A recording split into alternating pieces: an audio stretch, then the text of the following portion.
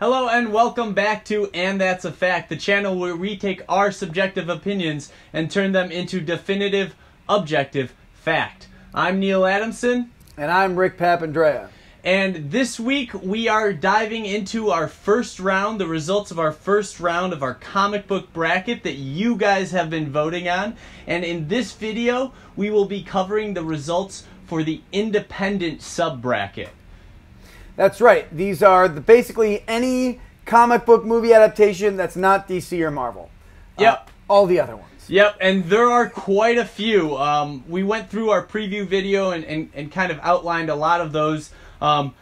There's a lot of them that didn't make the cut because... This was the largest section. And so Yep. the top 16 movies made it, but that still left like another 30 movies that didn't. So Yep. this is probably going to be one of our harder brackets, I think, just by virtue of the size of the pool, rather. Yeah, absolutely. I know I was a little sad that Turtles didn't make it, so I gotta represent the Turtles for that. I mean, but more power to you. I love the Turtles as much as anyone born in the late 80s. Well, probably not as much as anyone born in the late 80s. But like, as great as those movies are, objectively, you have to admit, they probably didn't belong on this list. Well, it is a very competitive list. There's a lot of Yes, really it is. good films on it. There's also a lot of films that I think are either A, underrated, or B, they're not as popular because not enough people have seen them. I do think we have several movies, or several at least, that aren't well known. And despite those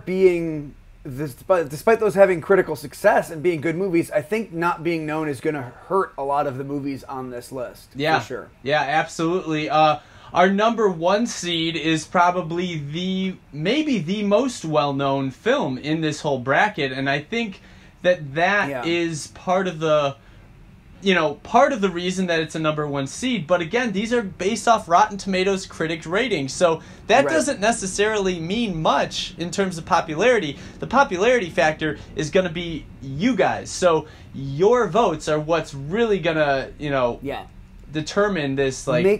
Make sure you vote. We've still got voting going on for our other three brackets, depending upon when exactly you're watching this. And so follow the links below, vote in all the brackets, because you still you have a voice in this. Yep, absolutely. So without it's just further a really ado, quiet voice. we're going to jump right into our first match, and that is the number 1 seed Men in Black versus the number 16 seed Red. Yeah, I think that the winner here is going to be pretty obvious. Again, just to reiterate, I don't know who won. Neil has the results, so I'm going to sort of speculate, and then he'll be able to give us the answer. I think this one is obvious, maybe the most obvious one on this list. It's a 1 versus a 16. Men in Black, I think it's a pretty beloved movie by everyone. There's something in it for everyone. It's funny, it's weird, it's action-y. It's Will Smith at his most Will Smithiest. In the most Will Smithy time of exactly. recent history. And Red, I liked Red. I thought it was good. But I don't think that it deserves to beat Men in Black. I think that Men in Black is definitely a better movie. Well, and Men in Black ends up taking this one overwhelmingly, 94% goes to Men in Black, which, at first glance, when I first saw this matchup, I was like, a 1 and a 16, like, that doesn't necessarily seem, at first glance to me, like a 1 and a 16, because I thought Red was really good, and Men in Black has always been it's been a favorite from childhood and everything, but I didn't necessarily hold it in a high regard, and so I to me... 100% agree. It's kind of, I love it, but it is kind of a camp fest. Yeah, and so to me, I kind of looked at the merits of Red and Men in Black. Like, I looked at it, I thought it was going to be really close. And I thought, okay, Men in Black might end up taking... The more and more I thought about what Men in Black has to offer, the more I kind of believed that it was going to go that way. But you can't you can't throw Red out for everything that it does. I mean... Right. I mean, I think I've only seen Red once, but I have a very clear image of, like, John Malkovich being hidden in a pile of garbage and then springboarding into a standing position and pointing a crossbow at And he is so brilliant in that film. Yeah, it is certainly an enjoyable movie, and now I want to go back and watch it again. You know, talking about Will Smith being his most Will Smithiest, like this is John Malkovich being his most John Malkovich. John Malkovich. Yeah, it's really true. It's really perfect. And you know, this was kind of, I feel like, the better answer to like the Expendables franchise. Like it was the more 100%. mature in a sense, like refined, like answer to that. Where the Expendables are like, I don't know. It's more fun and somehow, I don't know. You're right though. I 100% agree. But unfortunately, Red does not move on. So it is fun though. They did make. I never saw the second one. You know, I have seen it, but it's much less memorable. But I have seen it, and I do believe I own it, but I don't remember it as much. But yeah, so Men in Black, you know, the number 1 seed moves on. Anything else to say about Red before we forget about it forever?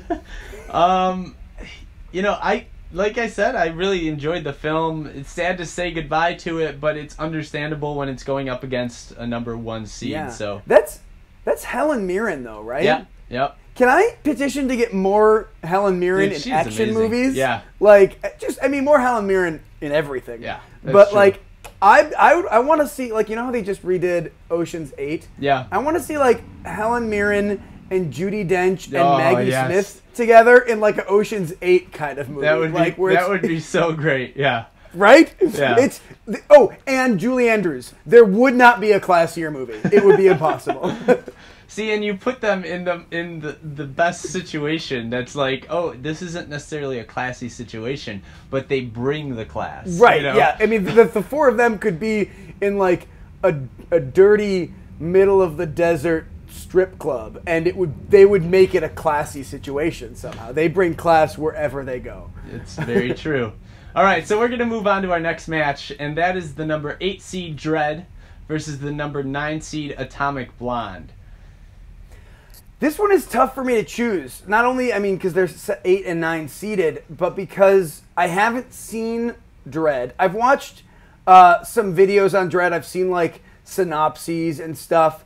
And it seems like they're pretty evenly matched. I did see Atomic Blonde, and I gotta say, I was kind of let down. Like, I loved a lot of what Atomic Blonde did, and especially the fight sequences. They did long takes and wide shots with Charlize Theron in a lot of the cases in these really, really elaborate stunt pieces. And I thought they were awesome.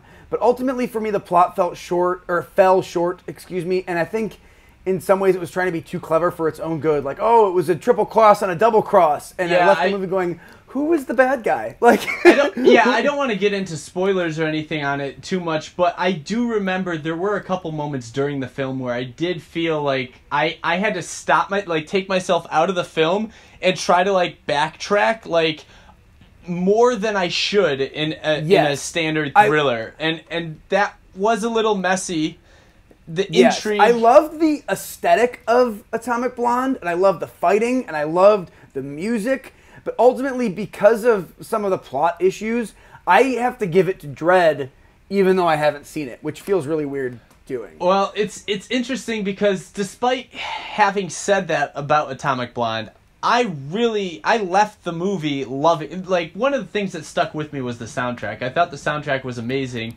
Agreed. It's 100%. One of the few movies like this, Baby Driver, and a couple others like that. Right when I left the theater, I went and I bought the soundtrack on iTunes to listen to on the way home.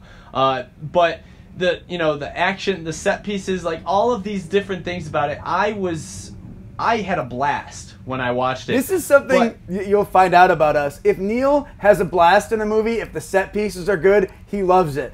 And if I have a blast in a movie, but the plot kind of falls apart, and I'm like, some of it didn't really work, though, I'm much more critical of it. And it's a classic argument that we have. I give things a lot more of a pass in that if I have fun, I give it a pass. But I had a lot of fun with that movie. And I also have not seen Dredd. Interesting. Yeah, so I knew it wasn't anything like the original with with Sylvester Stallone. This is the Urban one, but the cool people call him Sly. But I kind of assumed that Atomic Blonde was going to take this one, even though it's a 9 seed versus 8. It's basically the same thing. I assumed Atomic Blonde was going to take this one, and that I wouldn't need to see Dredd because it was going to be knocked out in the first round. I was wrong. Really? Dredd ends up winning 56%. It was one of our closest close. matches. So now I'm definitely going to have to see this movie going into the next round. Yeah, me too. So it was going to be then Dredd going up against Men in Black. That'll be interesting. Yeah. We've got one like the camp fest, 90s fun, and the other just ultra violent. That'll be a good match. Well, I'm going to have to see what it was about Dredd that we had this many people come out and support for that, because I did not think that it didn't do very well at the box office. Like, no, they underperformed, and it only cost, it wasn't a particularly for action movies go, it wasn't a particularly expensive one. Yeah. So, I was very surprised to see how much support it got. So the fact that it beat out Atomic Blonde, a film that I thought, despite some issues, was the clear winner. Now I definitely need to see what it is that pushed this one through, see if it has what it takes to go up against the juggernaut like Men in Black, because I'm going to guess no, but obviously I haven't seen it yet, so I don't know. Yeah, so it's hard for us to speculate on this one, I guess, because neither of us have seen Dredd. But I think that it would be foolish to say that Men in Black is going to lose, because a lot of these movies are... Because this is the independent set, they're darker, they're more violent, more of these are rated R than in any of the other categories. Men in Black is rated PG. And so I think it would be foolish to count it out and say, well, this one's not as violent, so people aren't going to like it as much, or it's PG, it's more family, count it out. But it would also be foolish to go the other way and say, oh, well, this one's more family-friendly, so people are going to vote for it more. That could hurt it or help it, and I don't know which one it will be. But I think that we need to see Dredd. Yeah, we definitely do. Men in Black is obviously more accessible, but we'll see if that's enough and what that film has, if that's enough to take it through to the next round. So we're going to move on to our next match, and that is the number 5 seed Road to Perdition going up against the number 12 seed Kick-Ass. This one is interesting because I haven't seen Road to Perdition either, and there's a couple I haven't seen on this list, and I'll tell you. But I don't think it'll win anyway. I think that Road to Perdition is probably better, even though I haven't seen it. Like, Tom Hanks is in it. It's a very serious gangster movie. Like, just from what I know about it, I'm guessing it was probably made, like, with an eye towards making a good film, whatever that means. Kick-Ass, though, was made to be a huge amount of fun, and it absolutely was. And I think also... Road to Perdition came out long enough ago that a lot of people have forgotten it. Kick-Ass came out a while ago too, but they made a second one. It's still very much a part of, like, the culture. People know Kick-Ass. I think it goes to Kick-Ass easy because Kick-Ass, this is one where it's definitely a popularity contest, this matchup. And I think that Kick-Ass owns that popularity contest. Yeah, I think, going into this bracket, there were a couple films on this list that I specifically said, these are clearly better films, but not as many people have seen them or they're not as familiar with them. This was one of those situations. I do believe Road to Perdition, just in a number of different ways, is definitely technically, I believe it's a better film. Sure. The cinematography is amazing in that movie. The acting in it, I think, is so much more subtle, and it's... Well, it's Tom Hanks versus, like, Christopher Mintz-Plasse, and nothing against him, but he wasn't supposed to be acting subtle when he was nicknamed, or his name was, And this is what's so interesting about this particular matchup, is because they both are based on comic books, and they both deal with subject matter concerning mob bosses, and somebody... that's super true. And somebody taking on a mob boss, like like someone who doesn't have the right or the wherewithal to do so, taking on a mob boss. and they do it in completely different like ways. Right? Yeah, that's really true. The elevator pitch for both of those movies is the same. Yeah, it's a guy takes on the mob. A guy with no business taking on the mob does it. Yeah, that they end up going against each other, and really what it comes down to is maybe one film is better than the other, but which one got more butts and seats and made people remember it more. And that goes to Kick-Ass. Kick-Ass wins 69%. So this clearly, as you said, was a popularity contest, but it's a popularity contest with a point. And that point is that this type of film is so exemplary of what a comic book film has come to, we've come to know as a comic book film. Yeah. Yeah, I think there's nothing wrong with a popularity contest, particularly in the movie industry. I mean, yes, some people are trying to make films to make like really, important content or say something, but for the most part, this is a business, and it's a popularity contest in the most clear sense because which made the most money. That's what people saw. Yeah. That's what people are going to remember. That's what they liked more. It's such a complete democracy where people vote with their money, and whatever gets the most money, people like the most. Like there's nothing wrong with that. And so, yeah, Kick-Ass. Anything? I mean, I haven't seen Road to Perdition, but do you have anything else to add about Road to Perdition? I think it's a shame that this number 5 seed gets knocked out in the first round. I really do think it is a shame because that is an amazing film, and if you haven't seen it, you really should. I don't want to go on a whole spiel about that film, but I think that this just goes to show you, like I said, Kick-Ass took that same, storyline. Obviously, it's not the same exact story, but sure. They took a similar premise in our current modern day world, and they injected it with this adolescent dream. Right? Which was, I want to be a superhero in real life. I want to actually take on these people and succeed. And they make it so real, I say realistic, in the sense that, they don't pull any punches when it comes to the consequences of you doing something that ridiculous. Yeah. And that's what I think is so great. But also, it starts out, and oh my gosh, I'm totally spacing on the actor who plays Big Daddy. What is his name? Nicolas Cage. He's clearly a Batman caricature, and he's even doing an Adam West impression.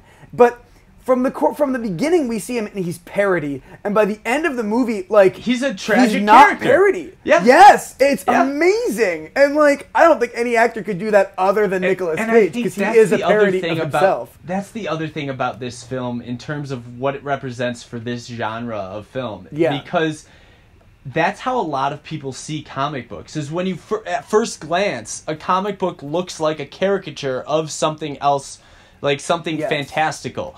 But the more you dive into that character, the more you realize that those characters are tragic figures that have really deep, histories and backgrounds, and the things that they go through can be really profound for the reader. And I think that the job that they did in transferring that part of comic book reading to the screen for comic book movie viewing, that was, can't be understated. But we're going to talk a lot about Kick-Ass probably next week. I'm sure it'll do the next pretty round, well. So. Although it's going to have this next match is going to be interesting, I think. So. Yeah, so it's going to go up against the winner of our next match, and that is the number 4 seed, Scott Pilgrim versus The World, going up against the number 13 seed Kingsman. This is the first Kingsman. Yeah, this one is really interesting because again, there's a pretty serious disparity between the seeds. Although you might be able to guess which one I think is, I don't know, have a hard time saying better, but certainly that I like more. I think that Kingsman takes this one, especially because again, Scott Pilgrim versus The World did not make as much money. People didn't see it. Not many people know about it. I think the people that know about Scott Pilgrim really, really love it. Or at least like me, like it for what it is. and respected as a movie. But everybody knows Kingsman. Everybody saw Kingsman. Kingsman is newer, so yes, that's and part Kingsman of is significantly newer. And the sequel only came out not even a year ago. Yeah, was it last year? summer? I think. Yeah, the end of last summer. So Kingsman is definitely more in our minds, and I think Scott Pilgrim kind of takes. I don't know. It's very hopeful. Kingsman is more. It's a parody of the spy genre. If you like Archer, you'll like Kingsman. You know, I think that Kingsman is certainly more loved by more people. Well, Scott Pilgrim is. I don't want to say this in a mean way, because I don't mean it that way. But Kingsman is much more mindless action popcorn flick for the masses. And right. Scott Pilgrim is much more of a heartfelt hero's journey. Yes, and it's innocent. Yes, Scott Pilgrim has an innocence about it. It has an innocence, and because of all of that, it has this cult following of people who like the comic to begin with, but also people just in general who identify with that character played by Michael Cera. And I think for that reason, these two films were tied going into today. And right before the voting closed, we got a big push from Scott Pilgrim, and Scott Pilgrim ended up taking this one 59%. Really? Yeah, so wow, that really surprises me. I mean, actually. It is a 4 seed. Just get undressed right now, Rick. Yeah, no, that's a terrible idea. No one wants that. But the seeding in this case to me makes sense.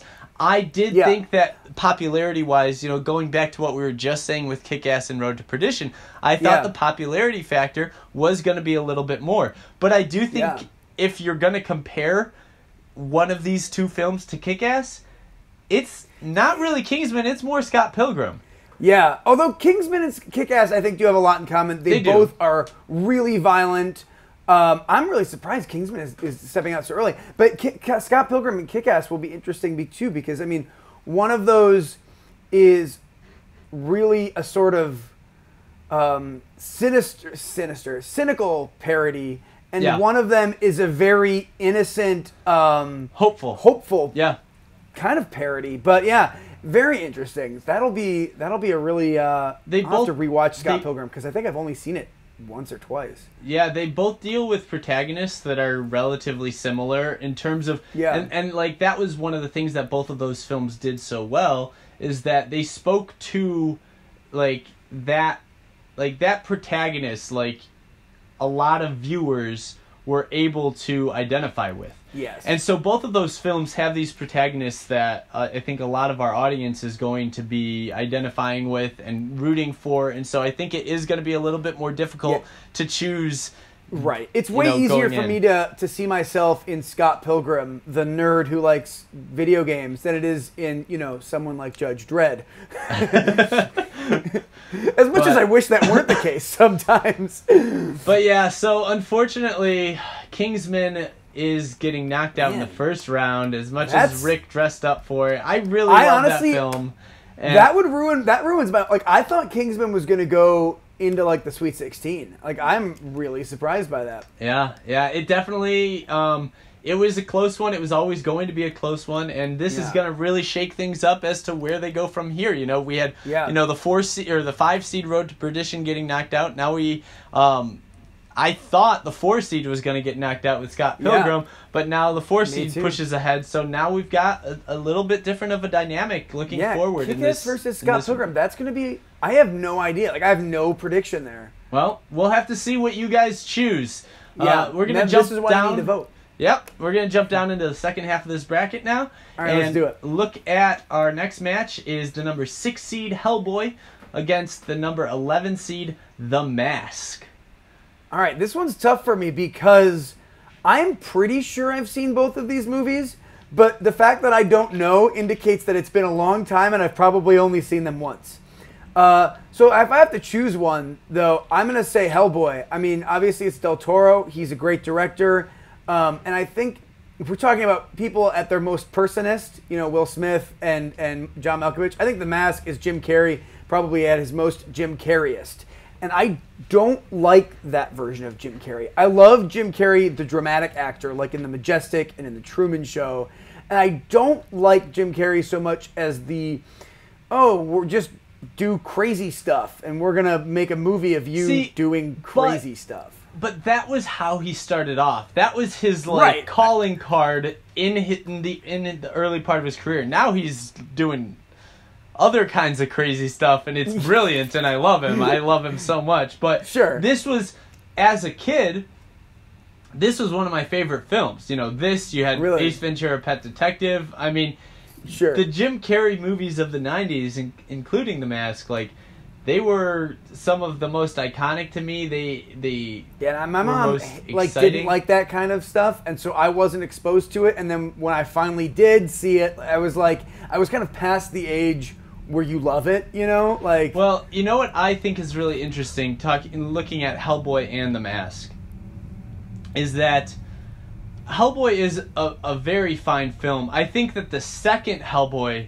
was a much better, which is in this bracket as well, and we can talk about later. But I think the second one was a much better turn at doing Hellboy and his character and everything like that. Not that the first one was bad, but then I think about a film like The Mask.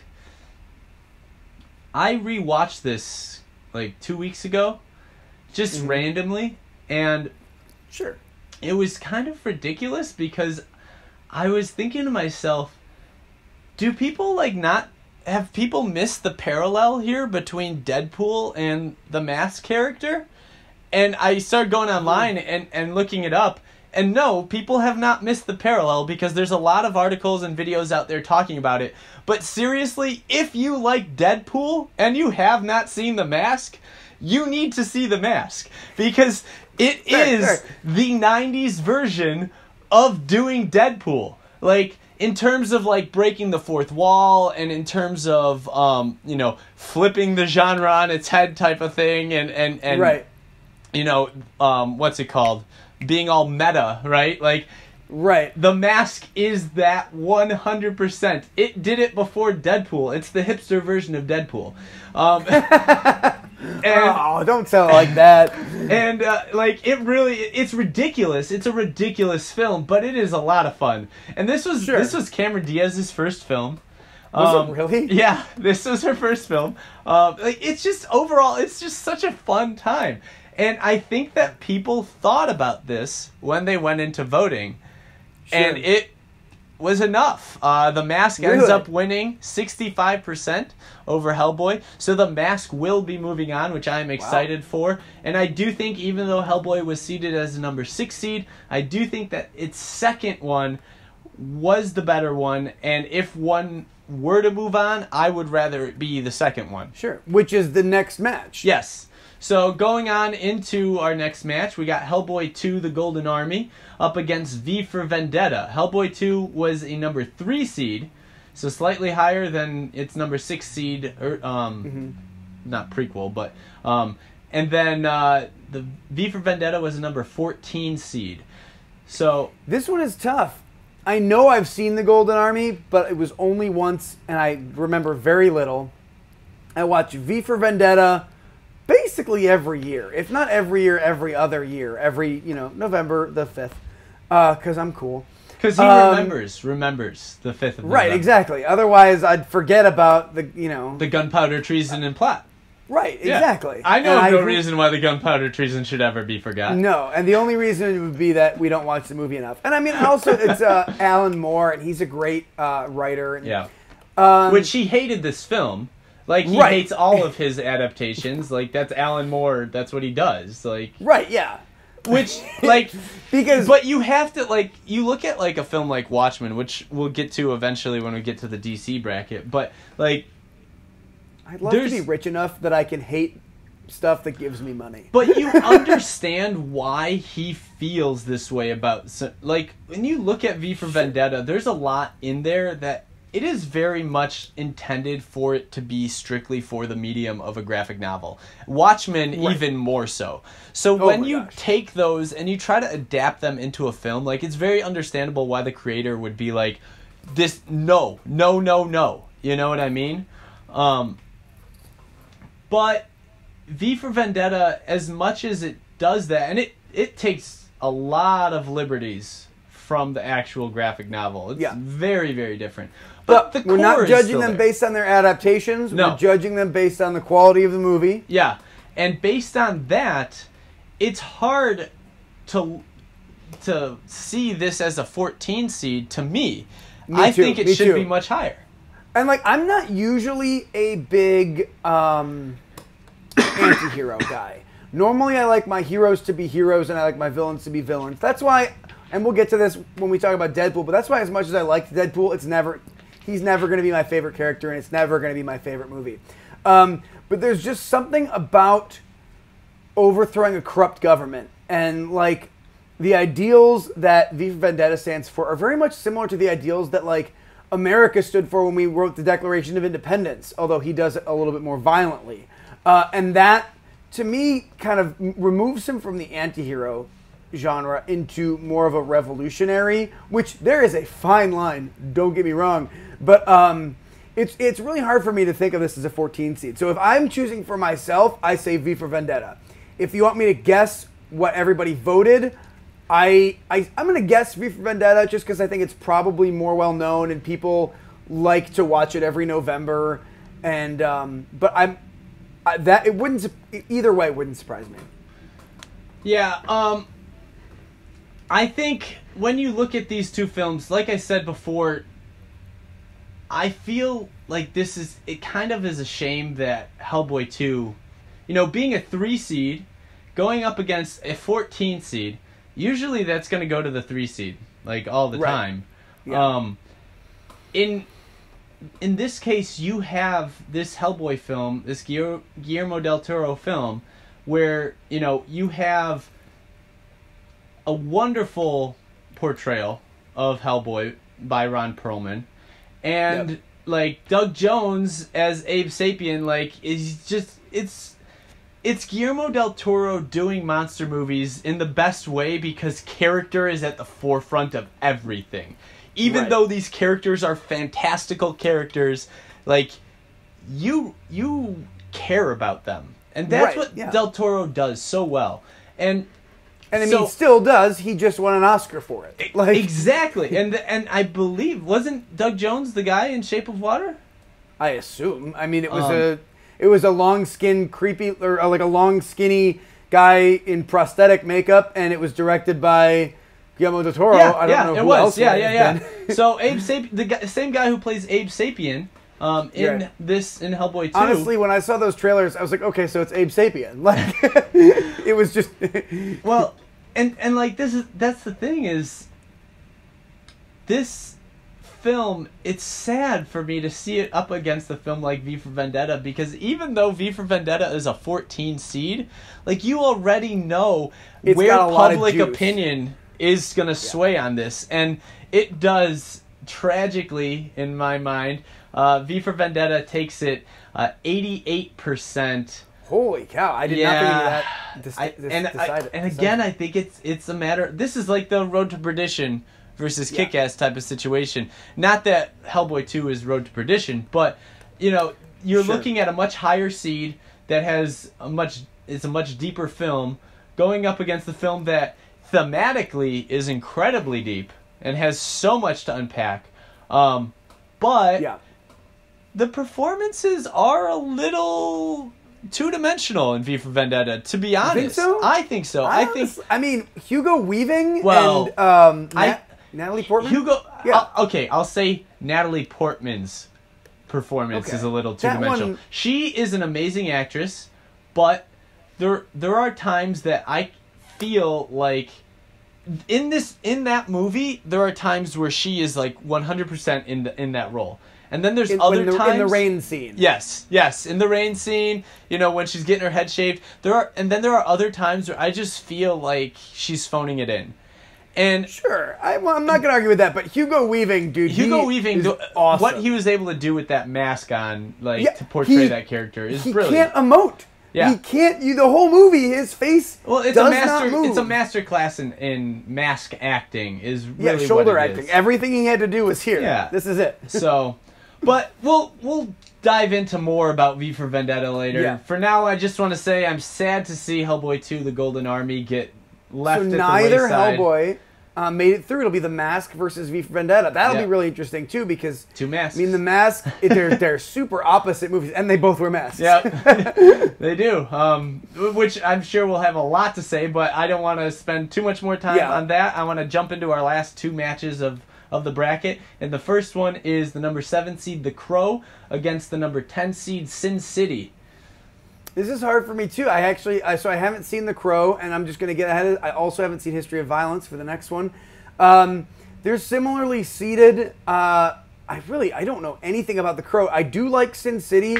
The thing that I think it has going against it is that, unlike so many other comic book movies, particularly superhero comic book movies, it doesn't have like a good ending. There's no like heroic rescue, or like it's just a lot of sort of really twisted vignettes. I mean, it takes a lot for me to watch a movie, and it takes a lot for a movie to take who I previously thought of as Frodo and take all of the goodwill that Frodo has and lose it, and then make me creeped out by the same actor. Like, it's a really interesting and good movie, I think, but I think people might vote against it because of how it makes them feel, and how it makes them feel is uncomfortable.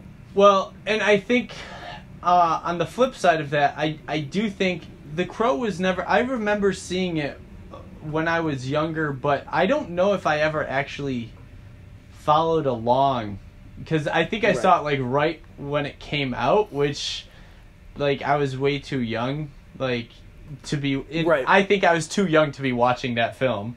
Sure. And I don't think I followed it, and I never really went back to it because I think I was too young for it, and it kind of left a bad like taste in my mouth. Yeah. But I do actually think that, despite that, The Crow is a film that a lot of people, it speaks to them in an optimistic way, despite all of the things that they've been trying.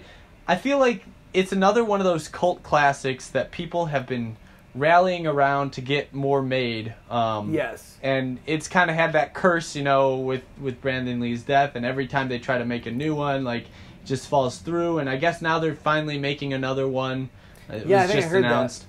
But I think Sin City when Sin City came out, it so dramatically opened up the book for comic book movies and what you could do with comic book movies and the style that it had.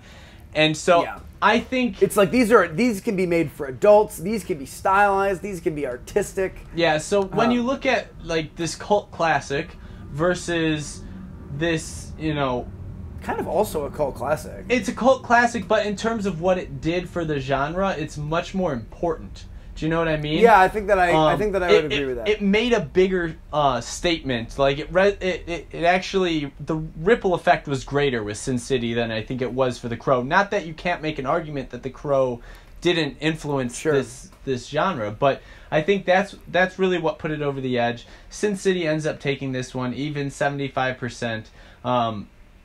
So it was a pretty significant margin that Sin City won by. Not a big surprise to me. I know some people are going to be sad to see The Crow stuck in this first round. I did want an excuse to watch it, but I guess I could just watch it. Like, yeah. I'm an adult. I don't really need an excuse to watch a movie. So Sin City will be moving on. I think that's a good choice, particularly given like the other stuff that's moving on. I think that will probably do pretty well on the bracket overall. I think it makes sense, and it will be going up against the winner of number 2 seed History of Violence versus number 15 seed Wanted. All right, like this one is kind of easy for me, even though I haven't seen History of Violence, and even though it's the 2 seed, like it's Wanted. And here's the reason: when I was in college, this movie came out, and I was like, that looks so dumb. And a friend of mine, whose name was Neil, was like, no, it's awesome. We're going to watch it right now. I'm pretty sure that none of this is wrong yet. Correct me. And he put it on, and we watched it immediately, despite the fact that it was like 11 at night and we both had class in the morning. And then we watched it like a lot after that. And, you know, I remember one time very specifically, a bunch of people were over at Neil's place, and someone just like was like, oh yeah, we're going to watch Wanted. And we were all like, all right, sure. And we put it on, and we just stood for the whole movie. And some like 20 or 30 minutes in, they're like, Rick, Neil, you guys have just been like standing. Do you want to sit down? Because there's plenty of couch available. And we were both like, oh yeah, we are. Couches in my apartment. There was like plenty of sitting space. Couches. And one of those couches, I lived there after he did. One of those couches, we couldn't get out. We had to rip it apart.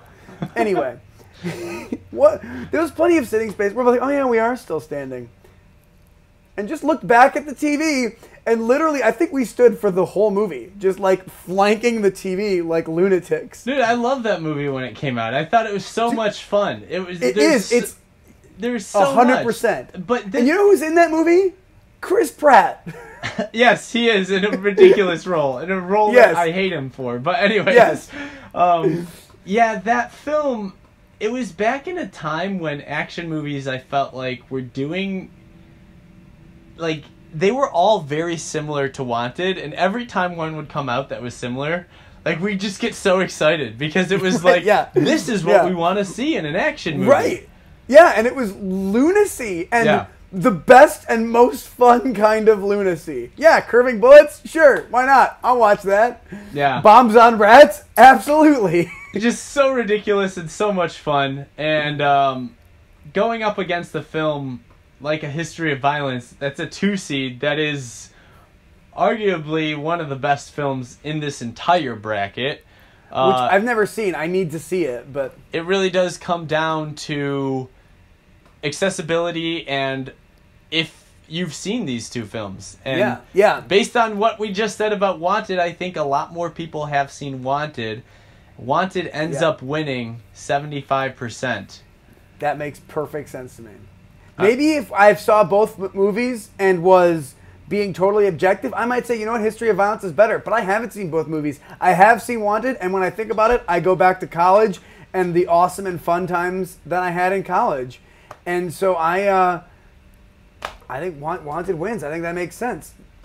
Yeah, obviously this was a situation where, you know, like we just said, like A History of Violence, despite it being a 2-seed, it suffered from a lack of popularity. Yeah. Not enough people had seen it. And Wanted was this film that, you know, like we just said, it was a huge hit. Despite the most... ludicrous despite having the most ridiculous things, right? Yeah. So, this is, you know, what ends up happening ultimately when you guys are voting. You're the ones determining...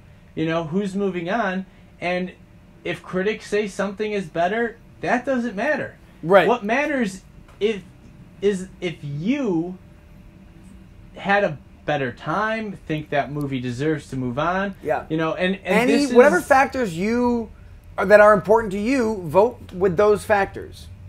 Yeah, and you know, in the previous match we talked about The Crow, and I know a lot of people voted for The Crow because it's a much more special film to them than Sin City, and The Crow didn't make it on to this next round. Right. So now you've got Sin City going up against Wanted. That will be really interesting. And you're going to have people who voted for The Crow who now get to maybe be a little bit more free in their opinion because they're not tied to the movie that they're cheering for, so they can just straight up tell it how it is. What do they think? You know, is Wanted a better film than Sin City? Right. I don't think so. I don't think so either, but I think it's a more fun film. I definitely think that. And so I don't know how I'm going to vote, to be honest. But all of you should vote too. So my vote, it's like nothing. It's a drop in the bucket. Yeah. So, you know, this bracket, we said at the beginning, this was going to be our most competitive bracket because there were so many higher scoring critical films in these top 16. And really, when it came down to the seating didn't mean much. Yeah. Especially what mattered more was visibility and accessibility, and whether or not you are familiar with the film. And that's a big thing with comic book movies and with this genre. Especially in the comic book bracket, I think. Going forward, I think people are going to know all the movies a lot more, or at least know the characters. Yeah. So I think not having heard of something is really was most prevalent in this bracket, and probably will continue to be a little bit moving forward. And me saying that, like, certain films moved on based on popularity, that's not me saying, that's not a dig at, like, oh, better films were left at the wayside. Like, I'm not trying to say that the films that moved on weren't necessarily, like, worthy of moving on. But what I do think that we get now is every round that we go through this, you're going to be faced, and this is the great thing about these brackets, is you're going to be faced with, like, a face-off of two, a lot of times, very different films. Yeah, and especially in this quadrant. Yeah, and it's going to be a matter of, okay, maybe you like something from, about this, and you like something completely different about this. Right. I mean, like, imagine if it's Sin City versus Scott Pilgrim at the end of the bracket. Like, those are two wildly different movies. And so I think this is going to be one of the most interesting brackets to watch. Definitely. Because unlike, the other three brackets where they're all pretty cultivated characters, and especially unlike the MCU bracket where it is a incredibly specifically cultivated universe, all of these movies are wildly different. And if there's one thing, most of them are standalones. Too. Yeah. And especially even if the ones that moved on. Yeah, and even if they're not, like, the other ones don't matter. Like, yeah, Men in Black and Red have sequels, but they don't need them. Like, well, and the one franchise that had two sequels making it into this bracket, neither of them move on. Yeah. So looking forward at our next round for the independent bracket, we will have Men in Black against Dredd, Kick-Ass against Scott Pilgrim versus the World, The Mask, Hellboy, or not The Mask. Ignore me. The Mask against V for Vendetta, and Sin City against Wanted. All really interesting and great matchups, I think. And honestly, I have a really hard time choosing all of them. So I'm really excited to see how you guys vote, and so we can talk about it. Yeah, and each one of these really, you talked about them being diverse, but each one of these that actually moved on is a very specific, like, it's a very, like, I don't know how to describe it, but it's kind of like taking the best of all of these different styles of doing a comic book movie. Like, you have in Wanted, like, what you could say, like, Red was in that same kind of category. Right. Atomic Blonde's in that same kind of category. Like, so you have that moving forward for that group. You've got, which like, is one crazy spy thriller. Yeah, like, action. Yeah, like, you've got something from that group. Then you've got, like, the really graphic novel group, and that's represented really by Sin City. Yep. Although I would say maybe Dredd is also in there as well. Yeah, Dredd is, yeah. Then you've got a much more sillier, like, fantastic take, and that's really represented by The Mask. Right. Then you've got something that's much more gritty, realistic, like, but not in the way that Sin City necessarily is, in a much more mature, like, in terms of, like, refined way with V for Vendetta. Right. You know? So you've got all of these different parts of, like, okay, comic books. Right. They're so vast. They're so different. These aren't DC or Marvel. There's so many different things out there, and these are the best. Yeah, like, I think that anyone could find a movie out of the ones that moved on that they liked. Out of these 8, I think that anyone could say, okay, I like that movie. Which might not be true with the other ones, the MCU or something. You might say, no, I don't like any of those movies. I don't like that style or something. But out of all of these, I think that everyone could find a movie they like out of this, really diverse cross-section, all of which fall under the comic book movie heading. Yeah, just like, and one other thing, like, Men in Black is kind of like the space fantasy, and Kick-Ass is the superhero. Like, so you really do have, like, everything here. And that's so wonderful to see in this bracket. That's what this bracket was all about, and it's so great to see this diverse group moving on into our next round. It's going to be really interesting to see how they fare up against these other brackets that are very heavily superhero film, based. Because really the only one in here that's a superhero movie is Kick-Ass. Kick-Ass, and that's not even a superhero, and that's not even a superhero. He doesn't have powers. It's a vigilante.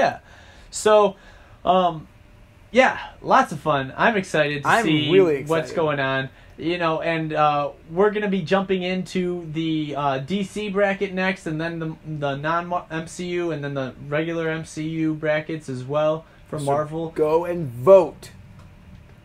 Yes. Vote and subscribe and follow us on Twitter and hit the notification bell, because if you guys don't do that, then you're not going to see it or you're not going to vote, and it's way less fun for us. And the more people that get involved and the more people that comment, the more fun it is for all of us. And remember, we're not revealing these in our polls. So the only way for you to find out who wins from who you voted on is by watching. So you got to get involved. You got to vote, and you got to, keep tune in and see what's going on. Yeah, because every week we're going to be whittling down to see which is the ultimate and best comic book movie. And that is a fact.